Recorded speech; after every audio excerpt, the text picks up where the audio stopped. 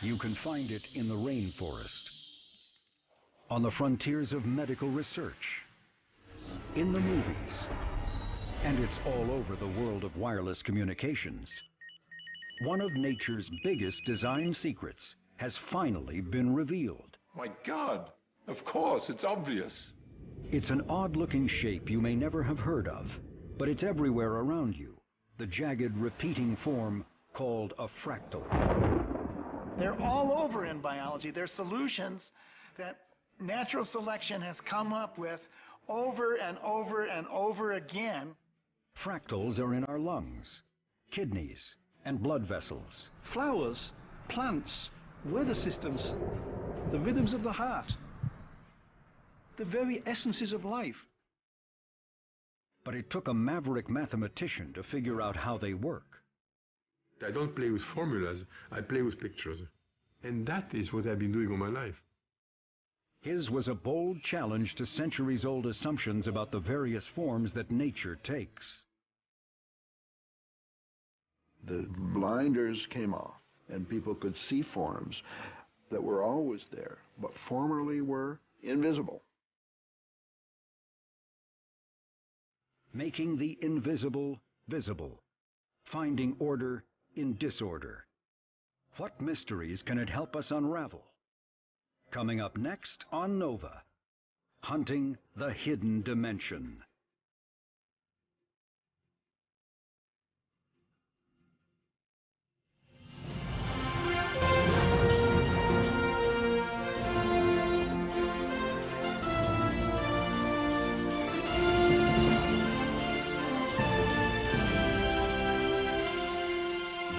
Major funding for NOVA is provided by the following.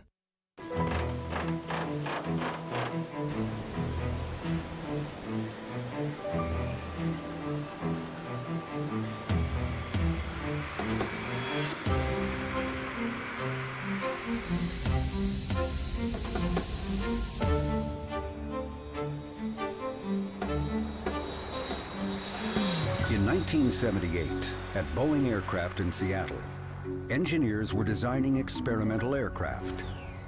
Exotic things with two wings or two tails or two fuselages and just weird stuff, because who knows, it might work. A young computer scientist named Loren Carpenter was helping them visualize what the planes might look like in flight. I would get the data from them and make pictures from various angles, but I wanted to be able to put a mountain behind them because every Boeing publicity photo in existence has a mountain behind it. But there was no way to do mountains. Mountains have millions and millions of little triangles and polygons or whatever you want to call it, and we had enough trouble with 100, especially in those days when our machines were slower than the ones you have in your watch. Carpenter didn't want to make just any mountains. He wanted to create a landscape the planes could fly through. But there was no way to do that with existing animation techniques. From the time movies began, animators had to draw each frame by hand, thousands of them to make even a short cartoon. That's why they call me Thumper. But that was before Loren Carpenter stumbled across the work of a little-known mathematician named Benoit Mandelbrot. In 1978, I ran into this book in a bookstore, Fractals, Form, Chance, and Dimension by Benoit Mandelbrot, and it has to do with the fractal geometry of nature. So I bought the book and took it home and read it, cover to cover, every last little word, including footnotes and references, twice. In his book, Mandelbrot said that many forms in nature can be described mathematically as fractals, a word he invented to define shapes that look jagged and broken. He said that you can create a fractal by taking a smooth-looking shape and breaking it into pieces over and over again. Carpenter decided he'd try doing that on his computer. Within 3 days, I was producing pictures of mountains on my computer at work. The method is dead simple. You start with a landscape made out of very rough triangles, big ones. And then for each triangle, break it into 4 triangles. And then do that again, and again, and again, and again, and again. Endless repetition, what mathematicians call iteration. It's one of the keys to fractal geometry. The pictures were stunning. They were just totally stunning. No one has ever seen anything like this. And I just opened a whole new door to the new world of making pictures. And it got the computer graphics community excited about fractals because suddenly they were easy to do. And so people started doing them all over the place. Carpenter soon left Boeing to join Lucasfilm, where instead of making mountains, he created a whole new planet for Star Trek II: The Wrath of Khan. It was the first ever completely computer-generated sequence in a feature film. Fascinating. Made possible by the new mathematics of fractal geometry. Benoit Mandelbrot, whose work had inspired that innovation, was someone who prided himself on standing outside the mainstream. I can see things that nobody else suspects until I point out to them. Oh, of course, but they haven't seen it before. You can see it in the clouds, in the mountains, even inside the human body. The key to fractal geometry, and the thing that evaded anyone until really Mandelbrot sort of said this is the way to look at things, is that if you look on the surface, you see complexity, and it looks very non-mathematical. What Mandelbrot said was that think not of what you see, but what it took to produce what you see. It takes endless repetition, and that gives rise to one of the defining characteristics of a fractal, what mathematicians call self-similarity.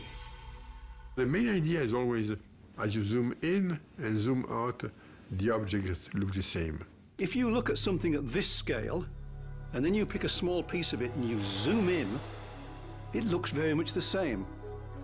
The whole of the fractal looks just like a part, which looks just like the next smaller part.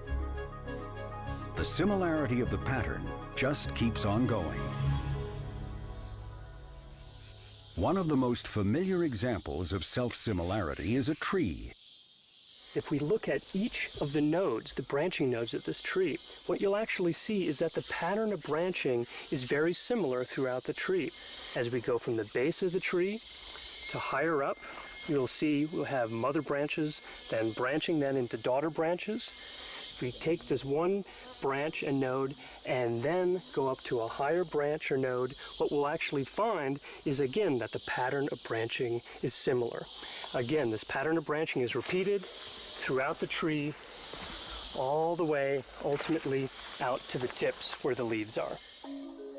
You see self-similarity in everything, from a stalk of broccoli to the surface of the moon, to the arteries that transport blood through our bodies. But Mandelbrot's fascination with these irregular-looking shapes put him squarely at odds with centuries of mathematical tradition. In the whole of science, the whole of mathematics, smoothness was everything. What I did was to open up roughness for investigation. We use mathematics to build the pyramids, to construct the Parthenon. We use mathematics to study the regular motion of the planets and so forth. We became used to the fact that certain patterns were amenable to mathematics. The architectural ones, but largely the patterns of human-made structures where we had straight lines and circles and the perfect geometric shapes. The basic assumption that underlies classical mathematics is that everything is extremely regular. I mean, you reduce everything to straight lines, circles, triangles, flat surfaces, pyramids, tetrahedron, icosahedron, dodecahedron, smooth edges. Classical mathematics is really only well suited to study the world that we've created, the things we've built using that classical mathematics. The patterns in nature, the things that were already there before we came onto the planet, the trees, the plants, the clouds, the weather systems, those were outside of mathematics. Until the 1970s, when Benoit Mandelbrot introduced his new geometry.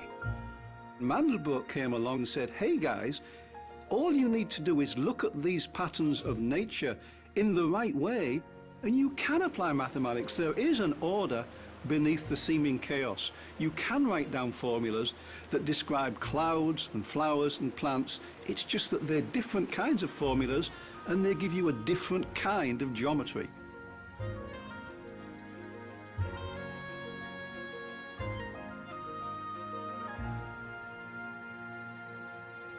The big question is, why did it take till the 1970s before somebody wrote a book called The Fractal Geometry of Nature? If they're all around us, why didn't we see them before? The answer seems to be, well, people were seeing them before. People clearly recognize this repeating quality in nature. People like the great 19th century Japanese artist Katsushika Hokusai. If you look well enough, you see a shadow of a cloud over Mount Fuji. The cloud is billows upon billows upon billows. Hokusai with the great wave, you know, on top of the great wave, the smaller waves. After my book mentioned that Hokusai was fractal, I got inundated with people saying, now we understand Hokusai. Hokusai was drawing fractals. Everybody thinks that mathematicians are very different from artists. I've come to realize that art is actually really close to mathematics and that they're just using different language. And so for Mandelbrot, it's not about equations. It's about how do we explain this visual phenomenon. Mandelbrot's fascination with the visual side of math began when he was a student. It is only in January '44 that suddenly I fell in love with mathematics. And not mathematics in general, with the geometry in its most concrete, sensual form. That part of geometry in which mathematics and the eye meet. The professor was talking about algebra, but I began to see in my mind geometric pictures which fitted this algebra. And once you see these pictures, the answers become obvious. So I discovered something which I had no clue before, that I knew how to transform in my mind instantly the formulas into pictures.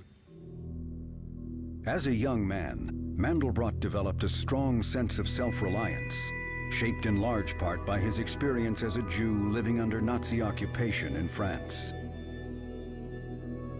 For 4 years, he managed to evade the constant threat of arrest and deportation. There is nothing more hardening in a certain sense than surviving a war, even not as a soldier, but as a hunted civilian. I knew how to act, and I didn't trust people's wisdom very much. After the war, Mandelbrot got his PhD. He tried teaching at a French university, but he didn't seem to fit in. They say, well, I'm very gifted but very misled, and I do things the wrong way. I was very much a fish out of water. So I abandoned this job in France and took the gamble to go to IBM. It was 1958. The giant American corporation was pioneering a technology that would soon revolutionize the way we all live: the computer. IBM was looking for creative thinkers, nonconformists, even rebels. People like Benoit Mandelbrot. In fact, they had cornered the market for a certain type of oddball. We never had the slightest feeling of being the establishment. Mandelbrot's colleagues told the young mathematician about a problem of great concern to the company. IBM engineers were transmitting computer data over phone lines, but sometimes the information was not getting through. They realized that every so often the lines became extremely noisy. Errors occurred in large numbers. It was indeed an extremely messy situation. Mandelbrot graphed the noise data, and what he saw surprised him. Regardless of the time scale, the graph looked similar. 1 day, 1 hour, 1 second. It didn't matter. It looked about the same. It turned out to be self-similar with a vengeance. Mandelbrot was amazed. The strange pattern reminded him of something that had intrigued him as a young man. A mathematical mystery that dated back nearly 100 years. The mystery of the monsters. The story really begins in the late 19th century. Mathematicians had written down a formal description of what a curve must be, but within that description, there were these other things. Things that satisfied the formal definition of what a curve is, but were so weird that you could never draw them, or you couldn't even imagine drawing them. They were just regarded as monsters or things beyond the realm. They're not lines. They're nothing like lines. They're not circles. They were like really, really weird. The German mathematician Georg Cantor created the first of the monsters in 1883. He just took a straight line and he said, I'm going to break this line into thirds, and the middle third I'm going to erase. So you're left with 2 lines at each end. And now I'm going to take those 2 lines, take out the middle third, and we'll do it again. So he does that over and over again. Most people would think, well, if I've thrown everything away, eventually there's nothing left. Not the case. There's not just 1 point left. There's not just 2 points left. There's infinitely many points left. As you zoom in on the Cantor set, the pattern stays the same, much like the noise patterns that Mandelbrot had seen at IBM. Another strange shape was put forward by the Swedish mathematician Helge von Koch. Koch said was where you start with an equilateral triangle, one of the classical Euclidean geometric figures, and on each side I take a piece and I substitute 2 pieces that are now longer than the original piece. And for each of those pieces, I substitute 2 pieces that are each longer than the original piece. Over and over again. You get the same shape, but now each line has that little triangular bump on it. And I break it again, and I break it again, and I break it again. And each time I break it, the line gets longer. Every iteration, every cycle, he's adding on another little triangle. Imagine iterating that process of adding little bits infinitely many times. What you end up with is something that's infinitely long. The Koch curve was a paradox. To the eye, the curve appears to be perfectly finite. But mathematically, it is infinite, which means it cannot be measured. At the time, they called it a pathological curve, because it made no sense according to the way people were thinking about measurement and Euclidean geometry and so on. But the Koch curve turned out to be crucial to a nagging measurement problem: the length of a coastline. In the 1940s, British scientist Lewis Richardson had observed that there can be great variation between different measurements of a coastline. It depends on how long a yardstick is and how much patience you have. If you measure the coastline of Britain with a 1-mile yardstick, you get so many yardsticks, which gives you so many miles. If you measure with a 1-foot yardstick, it turns out that it's longer. And every time you use a shorter yardstick, you get a longer number. Because you can always find finer indentations. Mandelbrot saw that the finer and finer indentations in the Koch curve were precisely what was needed to model coastlines. He wrote a very famous article in Science magazine called "How Long is the Coastline of Britain?" A coastline, in geometric terms, said Mandelbrot, is a fractal. And though he knew he couldn't measure its length, he suspected he could measure something else: its roughness. To do that required rethinking one of the basic concepts in math: dimension. What we would think of as normal geometry, 1 dimension is the straight line, 2 dimensions is, say, the box that has surface area. And 3 dimensions is a cube. But could something have a dimension somewhere in between, say 2 and 3? Mandelbrot said yes. Fractals do. And the rougher they are, the higher their fractal dimension. There are all of these technical terms like fractal dimension and self-similarity, but those are the nuts and bolts of the mathematics itself. What that fractal geometry does is give us a way of looking at, in a way that's extremely precise, the world in which we live, in particular the living world.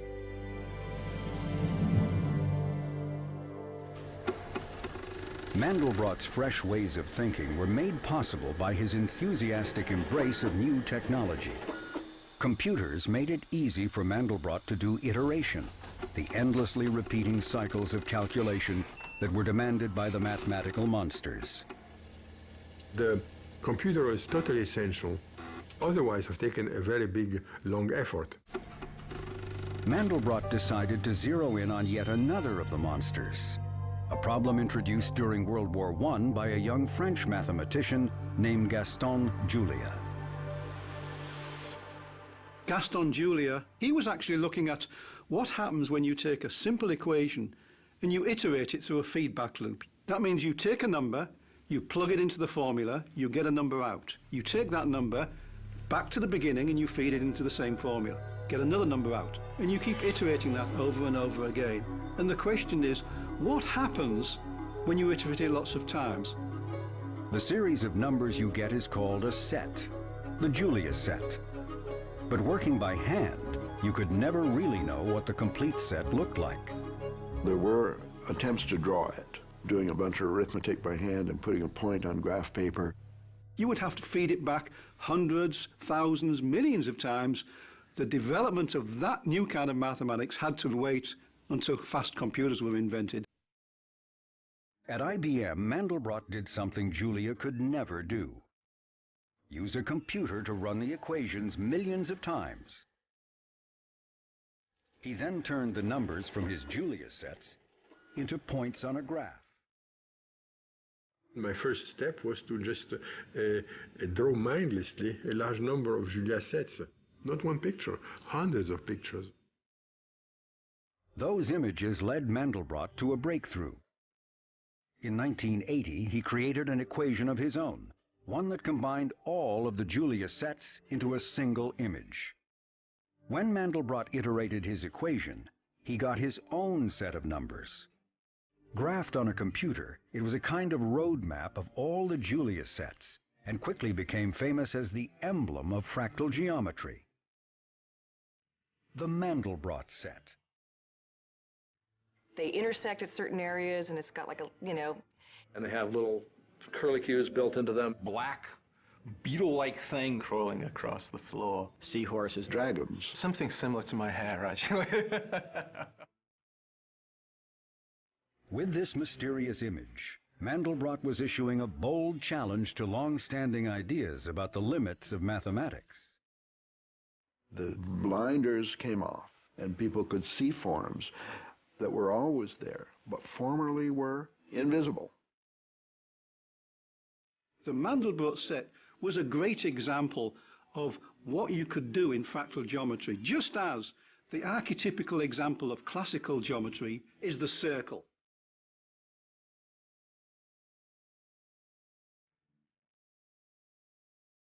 When you zoom in, you see them coming up again, so you see self-similarity. You see, by zooming in, you zoom, you're zooming in, you're zooming in, and pop. Suddenly it seems like you're exactly where you were before, but you're not. It's just that way down there, it has the same kind of structure as way up here, and the sameness can be grokked.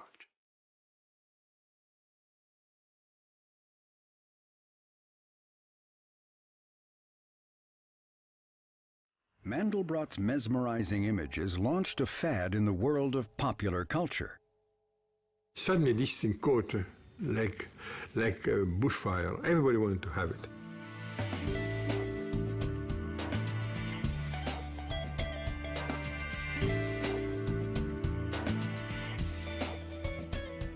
I thought, this is something big going on.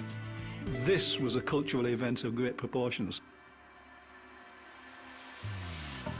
In the late 1970s, Jane Barnes had just launched a business designing men's clothing.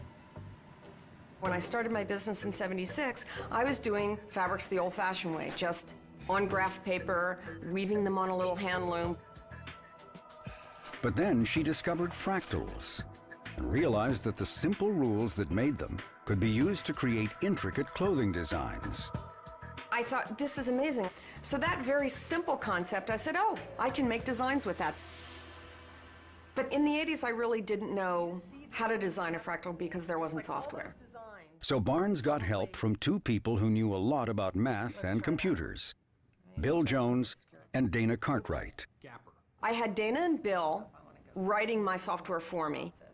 They said, "Oh, your work is very mathematical." And I was like, "It is? That's my weakest subject in school." We had a physicist and a mathematician and a textile designer. We had so much to learn from each other. I did not know what a warp and a weft is. You know, Jane, her ability with numbers is fairly restricted, if I can put that politely. All the parameters here, there was a way we were going to communicate. We were going to get together somehow. And it really did happen pretty quickly. The general fashion press thought, Jane's a little nuts. They started calling me the fashion nerd, you know, but that was okay. That was okay with me because I was learning a lot. This was fun and very, very inspirational. I'm getting things that wouldn't be possible by hand. You know, sometimes when I think about things in my head and I say, you know, I just saw light coming through that screen door, and look at the moraying effects that are happening on the ground. Can I go draw that? No way. But I can describe that to my mathematician. This kind of reminds me of... He sends me back the generator, all ready for me to try. And I sit down at the computer and say, well, let's see what it's doing. And I have parameters that I can control. And I keep pushing, and I go, wow, this is not what I expected at all. But it's cool. Use the Force, Luke. The same kinds of fractal design principles have completely transformed the magic of special effects. This is a key moment from Star Wars Episode 3, where our two heroes have run out onto the end of this giant mechanical arm, and the lava splashes down onto the arm. My starting point here is to actually take the three-dimensional model and take essentially a jet and just shoot lava up into the air. This looks kind of boring. It's doing roughly the right thing, but the motion has no kind of visual interest to it. Let's look at what happens here when I add the fractal swirl to it. Where this becomes fractal is we take that same swirl pattern, we shrink it down and reapply it. We take that, we shrink it down again, we reapply it. We shrink it down again, we reapply it. And from here on, it's just a case of layering up more and more and more. I've used the same technique to create these additional lava streams. I then do it again here to get some just red hot embers. Then we take all of those layers and we add them up and we get the final composite image. My hero lava in the foreground, the extra lava in the background, the embers, sparks, steam, smoke.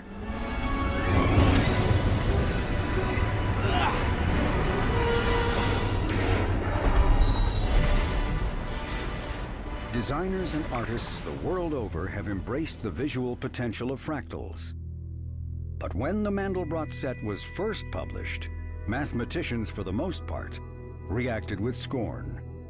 In the Mathematical Intelligencer, which is a gossip sheet for professional mathematicians, there were article after article saying he wasn't a mathematician, he was a bad mathematician, it's not mathematics, fractal geometry is worthless. The eye had been banished out of science. The eye had been excommunicated. His colleagues, especially the really good ones, pure mathematicians that he respected, they turned against him. Because, you know, you get used to the world that you've created and that you live in, and mathematicians had become very used to this world of smooth curves that they could do things with. They were clinging to the old paradigm when Mandelbrot and a few people were way out there bringing in the new paradigm. And he used to call me up on the telephone late at night because he was bothered and we'd talk about it. Mandelbrot was saying, this is a branch of geometry just like Euclid. So that offended them. They said, no, this is an artifact of your stupid computing machine. I know very well that there is this line that fractals are pretty pictures but are pretty useless. Well, it's a pretty jingle, but it's completely ridiculous. Mandelbrot replied to his critics with his new book, The Fractal Geometry of Nature. It was filled with examples of how his ideas could be useful to science. Mandelbrot argued that with fractals, he could precisely measure natural shapes and make calculations that could be applied to all kinds of formations, from the drainage patterns of rivers to the movements of clouds.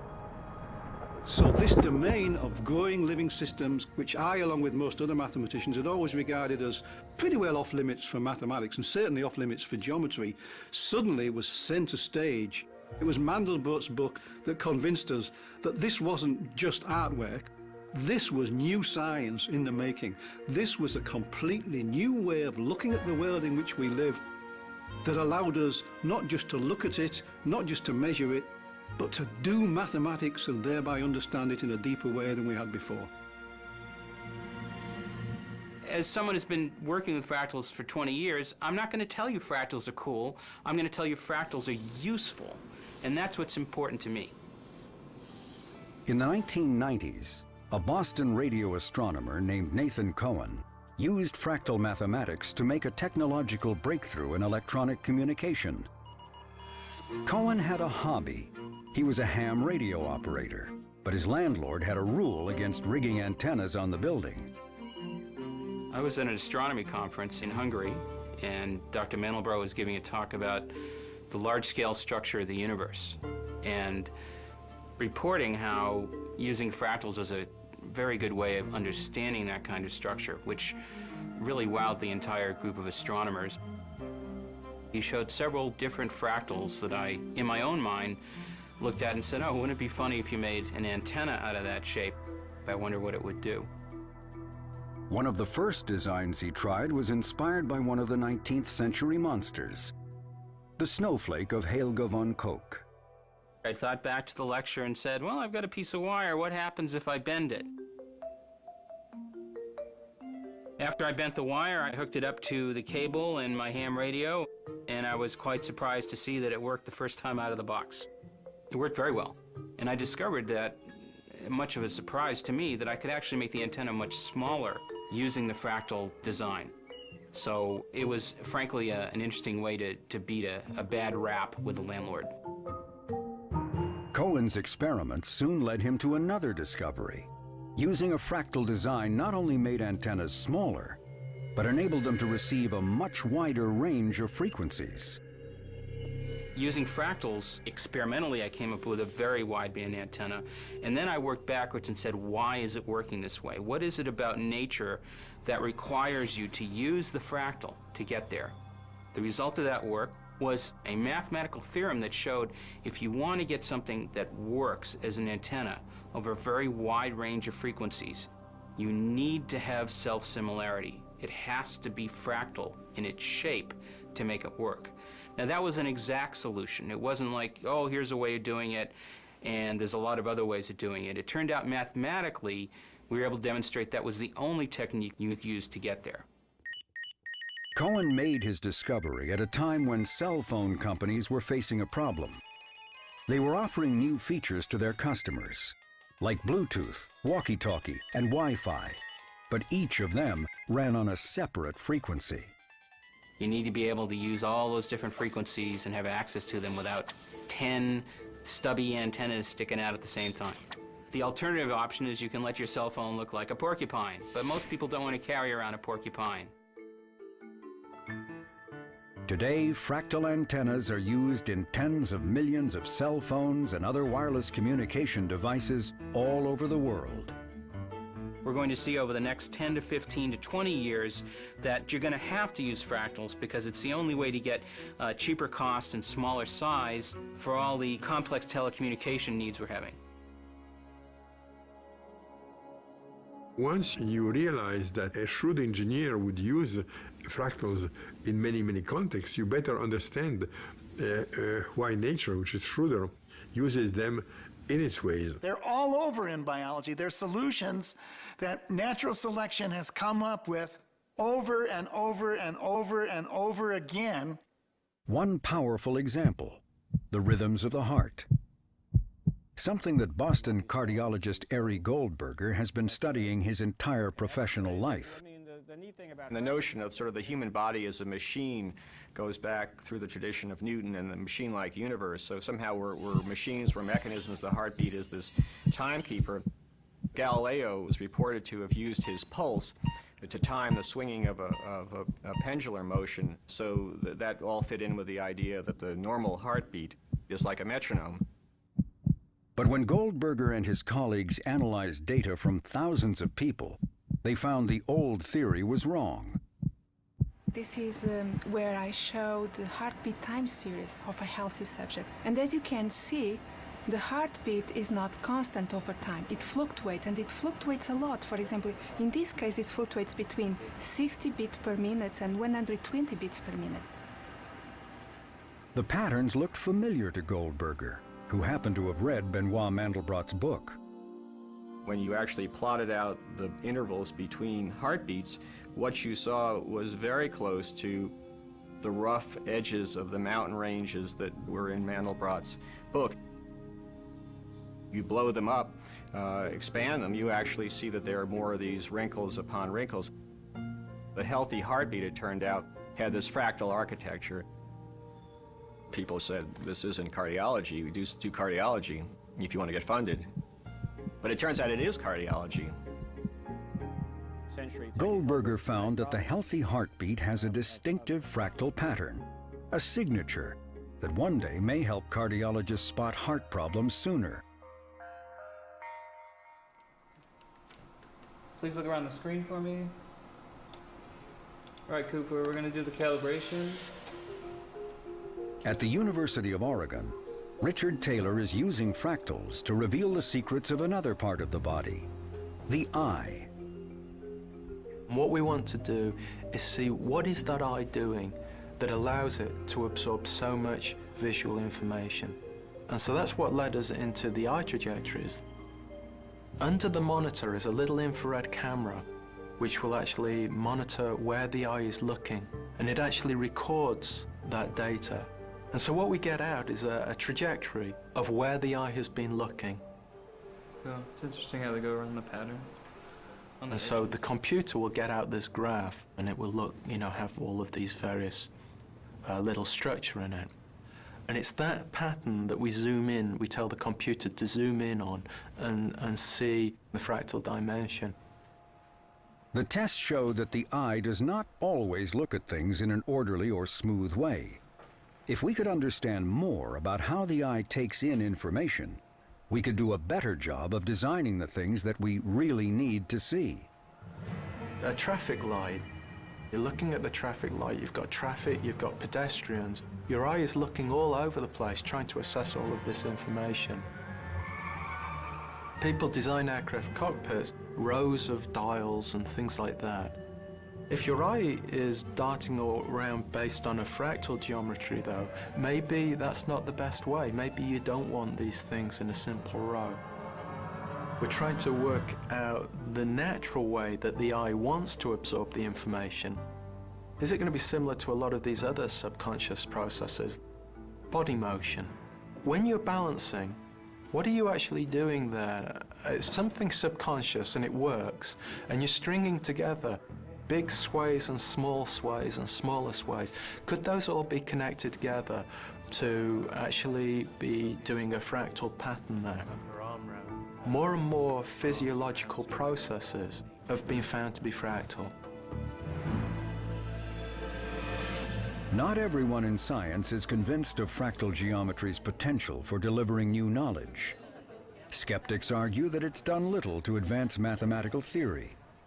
But in Toronto, biophysicist Peter Burns and his colleagues see fractals as a practical tool, a way to develop mathematical models that might help in diagnosing cancer earlier. Detecting very small tumors is one of the big challenges in medical imaging. Burns knew that one early sign of cancer is particularly difficult to see: a network of tiny blood vessels that forms with the tumor.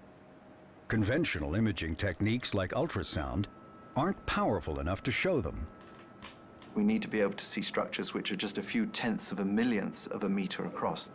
When it comes to a living patient, we don't have the tools to be able to see these tiny blood vessels.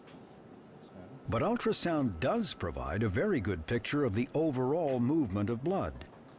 Is there any way, Burns wondered, that images of blood flow could reveal the hidden structure of the blood vessels? To find out, Burns and his colleagues used fractal geometry to make a mathematical model. If you have a mathematical way of analyzing a structure, you can make a model. What fractals do is they give you some simple rules by which you can create models. And by changing some of the parameters of the model, we can change how the structure looks. The model showed the flow of blood in a kidney, first through normal blood vessels, and then through vessels feeding a cancerous tumor. Burns discovered that the two kinds of networks had very different fractal dimensions. Instead of being neatly bifurcating, looking like a nice elm tree, the tumor vasculature is chaotic and tangled and disorganized, looking more like a mistletoe bush. And the flow of blood through these tangled vessels looked very different than in a normal network. A difference doctors might one day be able to detect with ultrasound. We've always thought that we have to make medical images sharper and sharper, ever more precise, ever more microscopic in their resolution to find out the information about the structure that's there. What's exciting about this is it's giving us microscopic information without us actually having to look through a microscope. You can see it rises up as the bubbles. We think that this fractal approach may be helpful in distinguishing benign from malignant lesions in a way that hasn't been possible up to now. It may take years before fractals can help doctors predict cancer, but they are already offering clues to one of biology's more tantalizing mysteries. Why big animals use energy more efficiently than little ones? That's a question that fascinates biologists James Brown and Brian Enquist and physicist Jeffrey West. There is an extraordinary economy of scale as you increase in size. An elephant, for example, is 200,000 times heavier than a mouse, but uses only about 10,000 times more energy in the form of calories it consumes. The bigger you are, you actually need less energy per gram of tissue to stay alive. That is an amazing fact. This is a very tiny number. And even more amazing is the fact that this relationship between the mass and energy use of any living thing is governed by a strict mathematical formula. So far as we know, that law is universal, or almost universal, across all of life. So it operates from the tiniest bacteria to whales and sequoia trees. But even though this law had been discovered back in the 1930s, no one had been able to explain it.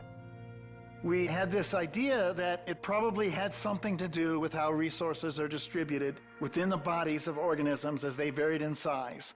We took this big leap and said, all of life in some way is sustained by these underlying networks that are transporting oxygen, resources, metabolites that are feeding cells. Circulatory systems and respiratory systems and renal systems and neural systems. It was obvious that fractals were staring us in the face. If all these biological networks are fractal, it means they obey some simple mathematical rules, which can lead to new insights into how they work. If you think about it for a minute, it would be incredibly inefficient to have a set of blueprints for every single stage of increasing size.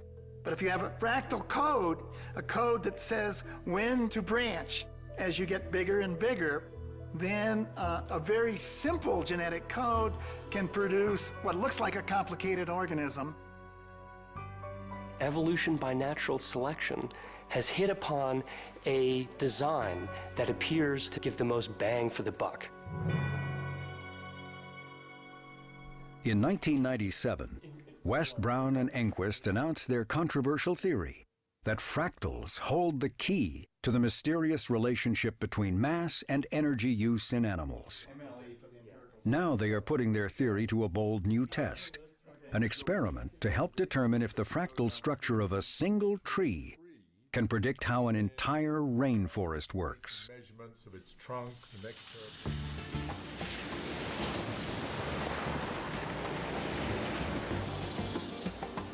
Enquist has traveled to Costa Rica, to Guanacaste province in the northwestern part of the country. The government has set aside more than 300,000 acres in Guanacaste as a conservation area. This rainforest, like others around the world, plays a vital role in regulating the Earth's climate by removing carbon dioxide from the atmosphere. If you look at the forest, it basically breathes. And if we understand the total amount of carbon dioxide that's coming into these trees within this forest, we can then better understand how this forest then ultimately regulates the total amount of carbon dioxide in our atmosphere. With carbon dioxide levels around the world rising, how much CO2 can rainforests like this one absorb? And how important is their role in protecting us from further global warming? Enquist and a team of U.S. scientists think that fractal geometry may help answer these questions. Baseline. Let's try to get the height of the tree measured here. They are going to start by doing just about the last thing you'd think a scientist would do here: cut down a balsa tree. It's dying anyway, and they have the permission of the authorities. So Christine, as soon as you know the height of that tree, we can actually figure out the approximate angle that we need to take it down on. Okay. Hooking a guideline on a high branch helps ensure the tree will land where they want it to. Very good, very nice.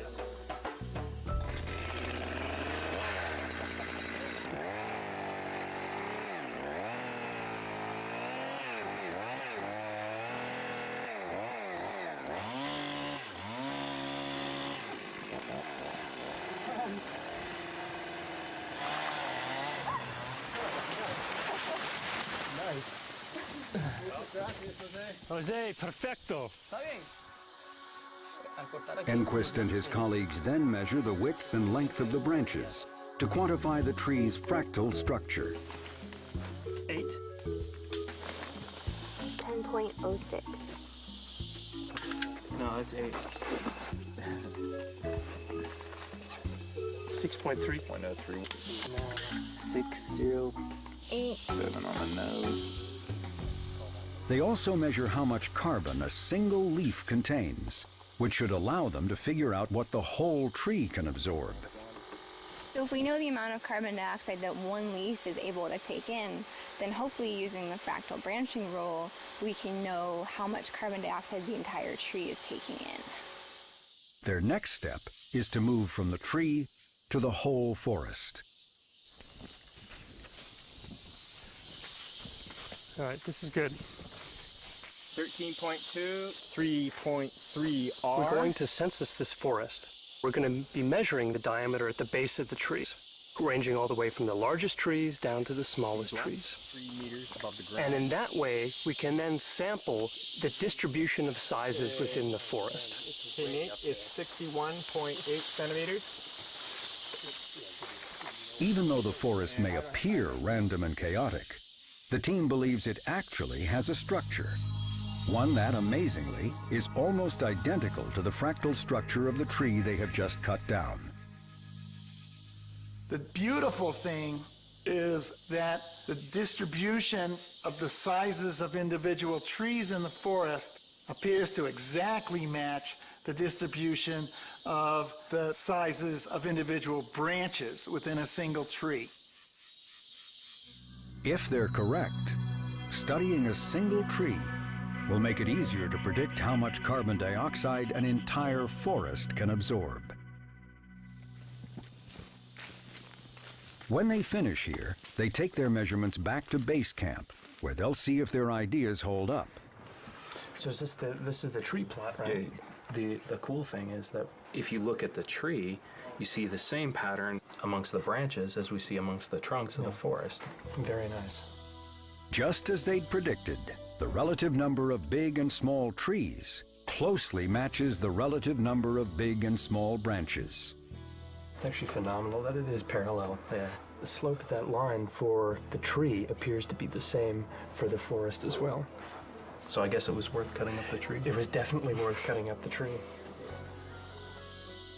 So far, the measurements from the field appear to support the scientists' theory that a single tree can help scientists assess how much this rainforest is helping to slow down global warming. By analyzing the fractal patterns within the forest, that then enables us to do something that we haven't really been able to do before. Have then a mathematical basis to predict how the forest as a whole takes in carbon dioxide. And ultimately, that's important for understanding what may happen with global climate change. For generations, scientists believed that the wildness of nature could not be defined